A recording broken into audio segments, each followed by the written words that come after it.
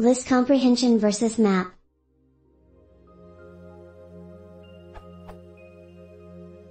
Is there a reason to prefer using map over list comprehension or vice versa?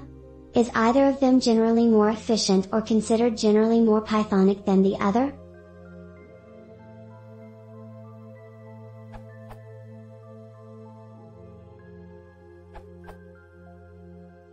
Map may be microscopically faster in some cases, when you're not making a lambda for the purpose, but using the same function in map at a list comprehension. List comprehensions may be faster in other cases and most, not all, Pythonistas consider them more direct and clearer. An example of the tiny speed advantage of map when using exactly the same function.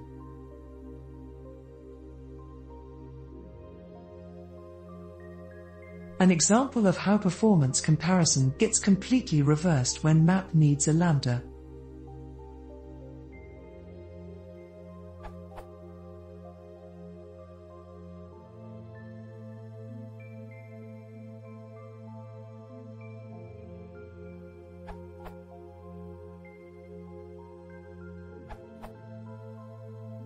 Cases.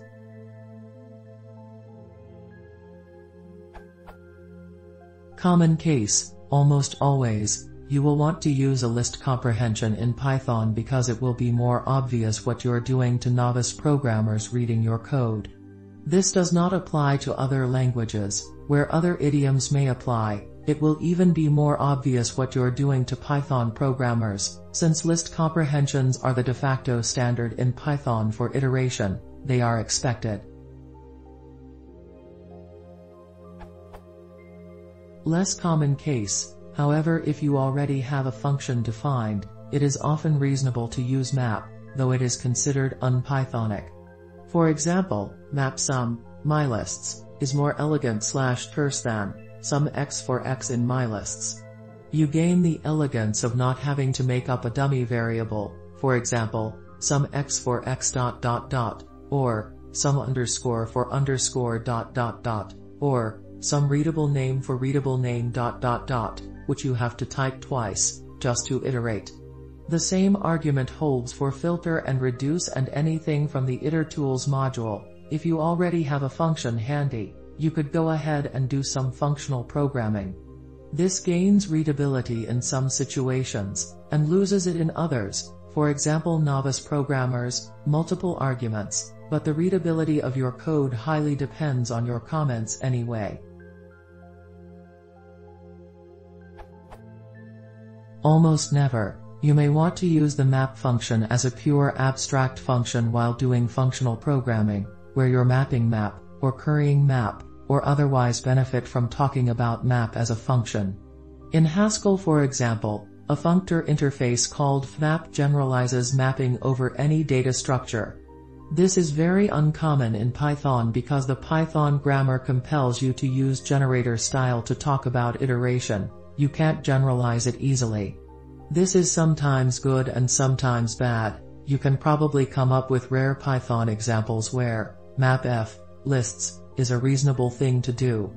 The closest example I can come up with would be sum each equals partial map sum, which is a one-liner that is very roughly equivalent to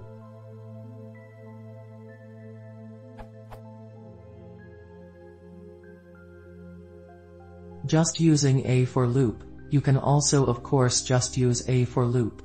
While not as elegant from a functional programming viewpoint, sometimes non-local variables make code clearer in imperative programming languages such as Python, because people are very used to reading code that way.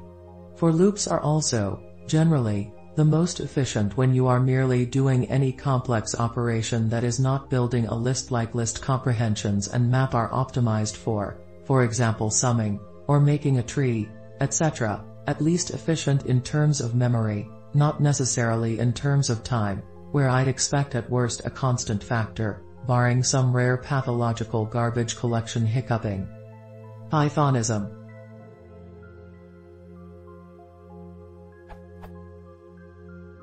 I dislike the word Pythonic because I don't find that Pythonic is always elegant in my eyes. Nevertheless, Map and filter and similar functions, like the very useful itertools module, are probably considered unPythonic in terms of style. Laziness? In terms of efficiency, like most functional programming constructs, map can be lazy, and in fact is lazy in Python.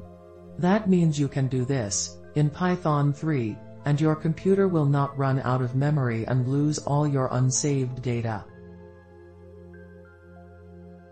Try doing that with a list comprehension.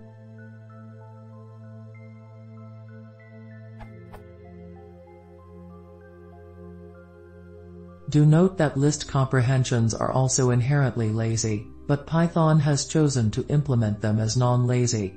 Nevertheless, Python does support lazy list comprehensions in the form of generator expressions, as follows. You can basically think of the ... syntax as passing in a generator expression to the list constructor, like list x for x in range 5. Brief contrived example.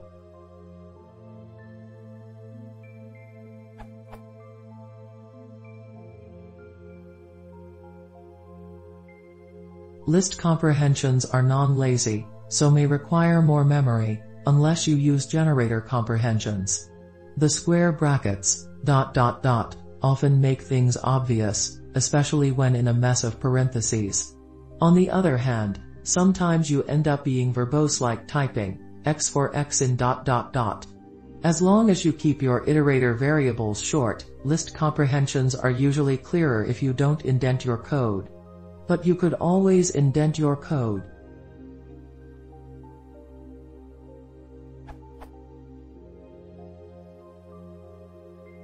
Or break things up.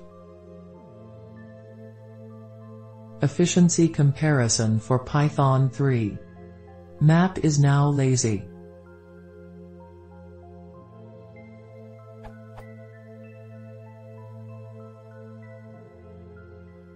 Therefore, if you will not be using all your data, or do not know ahead of time how much data you need, map in Python 3, and generator expressions in Python 2 or Python 3, will avoid calculating their values until the last moment necessary.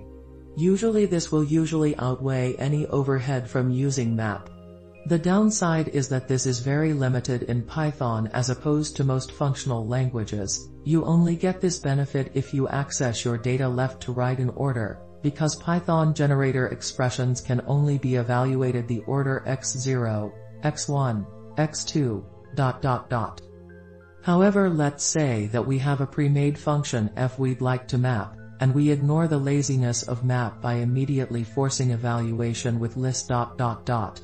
We get some very interesting results.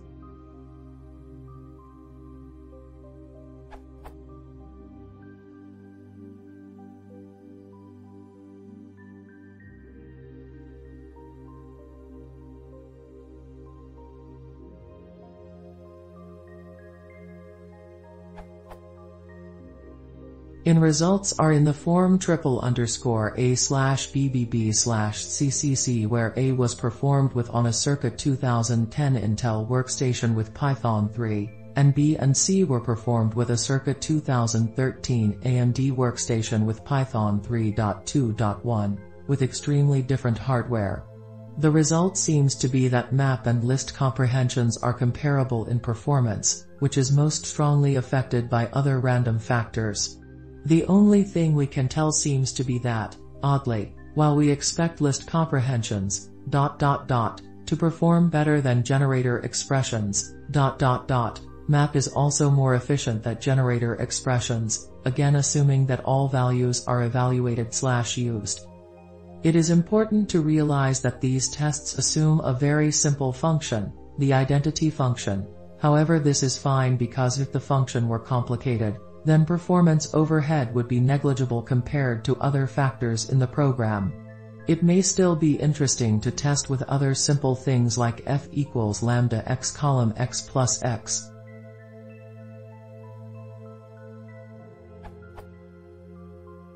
If you're skilled at reading Python assembly, you can use the dis module to see if that's actually what's going on behind the scenes.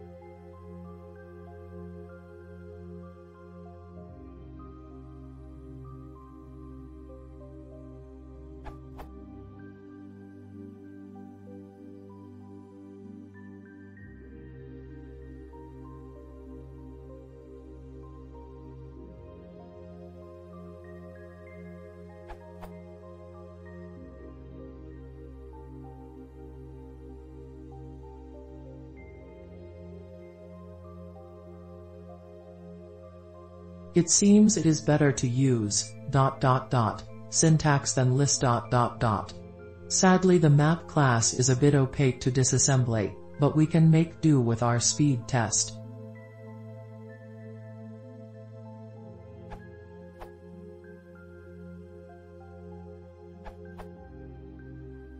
Python 2, you should use map and filter instead of list comprehensions.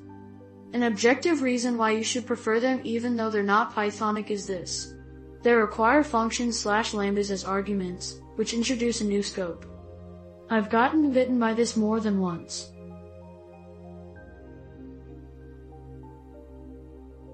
But if instead I had said,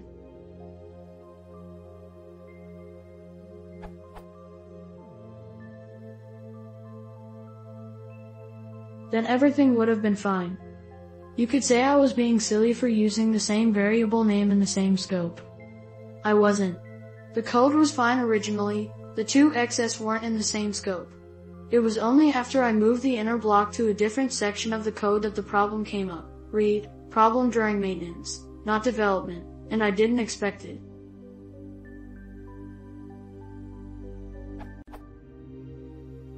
Yes, if you never make this mistake, then list comprehensions are more elegant. But from personal experience, and from seeing others make the same mistake, I've seen it happen enough times that I think it's not worth the pain you have to go through when these bugs creep into your code. Conclusion. Use map and filter. They prevent subtle, hard-to-diagnose scope-related bugs. Side note. Don't forget to consider using IMAP and iFilter, and editor tools, if they are appropriate for your situation.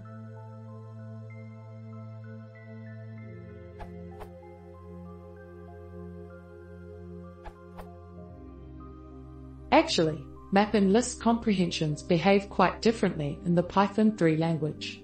Take a look at the following Python 3 program. You might expect it to print the line 149 twice, but instead it prints 149 followed by. The first time you look at squares, it seems to behave as a sequence of 3 elements, but the second time as an empty one.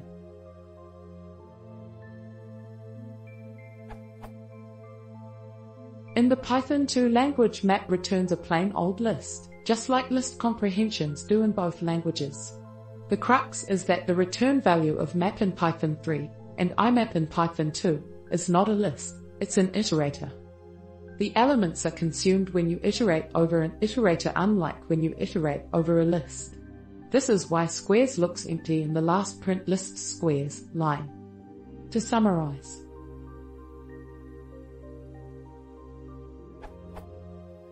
when dealing with iterators, you have to remember that they are stateful and that they mutate as you traverse them.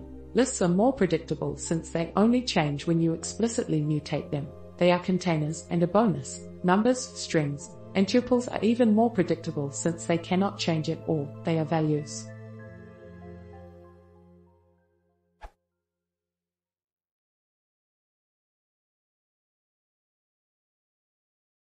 If you want to see more videos, consider subscribing.